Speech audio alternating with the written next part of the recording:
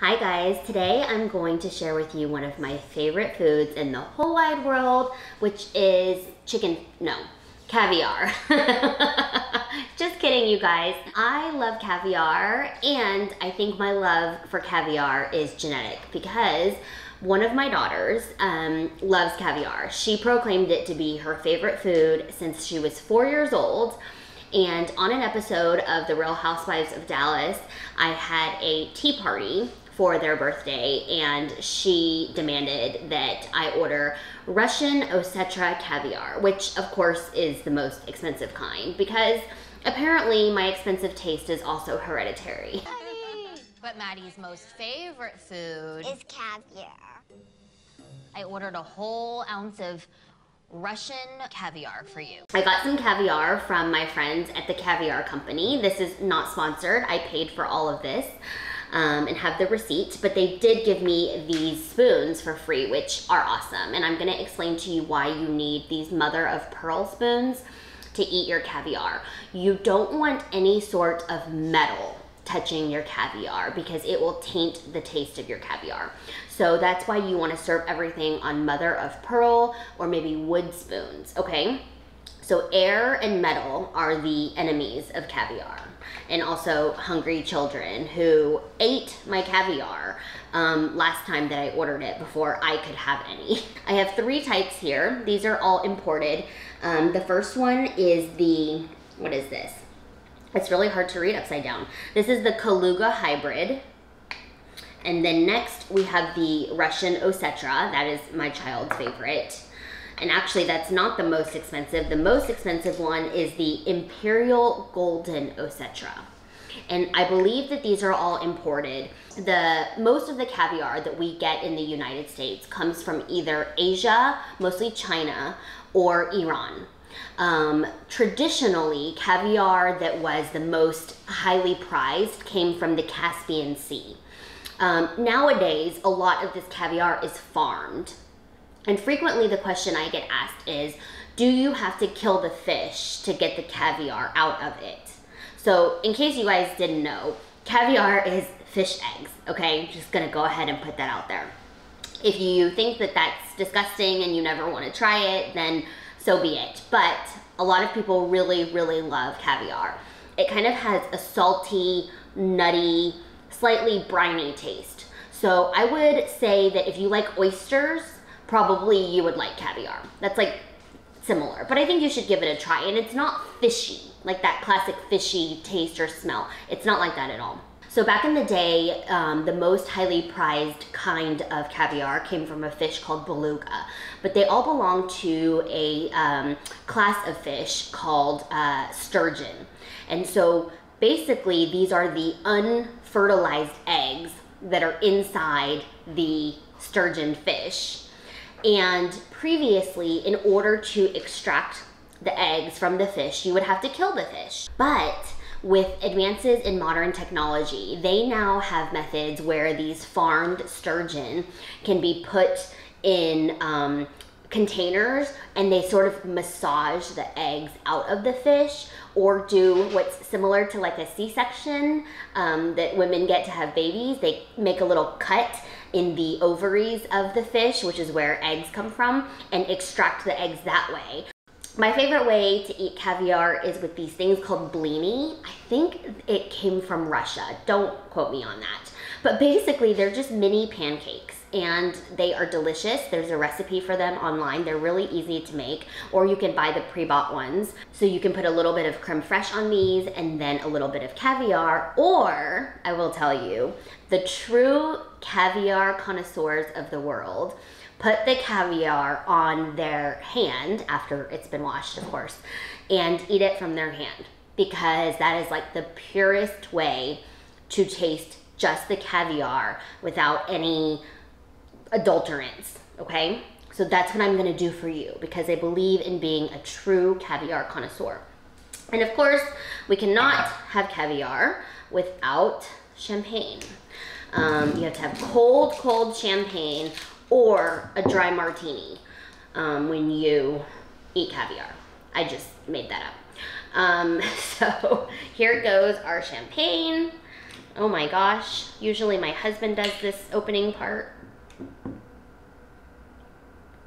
It's very hard. Okay, here it comes. I feel it. I feel it. Oh! Oh! Oh! I don't know why they make champagne so hard to open. Okay, so we're going to pour some champagne. Oh, put it here. Okay, so the first one is Kaluga. I'm actually gonna look this up because I want to be correct and not tell you guys the wrong thing. So this is Kaluga Hybrid Caviar. It is from Asia. I'm guessing that it is from China. And I would call this color like a bronze to golden brown. And it's described online as having a unique, nutty, and creamy taste. So we shall see. With our mother of pearl spoon, you take the spoon and then put some on your hand like that, and then eat it.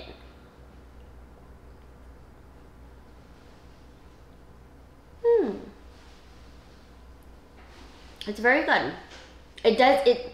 It's weird to describe fish eggs as nutty, but you guys are just gonna have to believe me.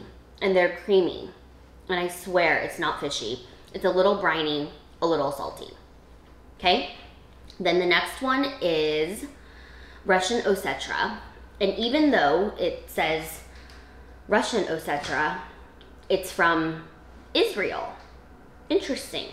Okay, I did not know that Israel was a large producer of caviar. But see, you learn something every day. This one I would say is a little lighter colored than the first one.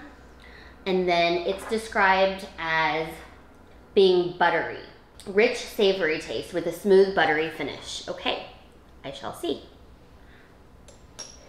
Oops.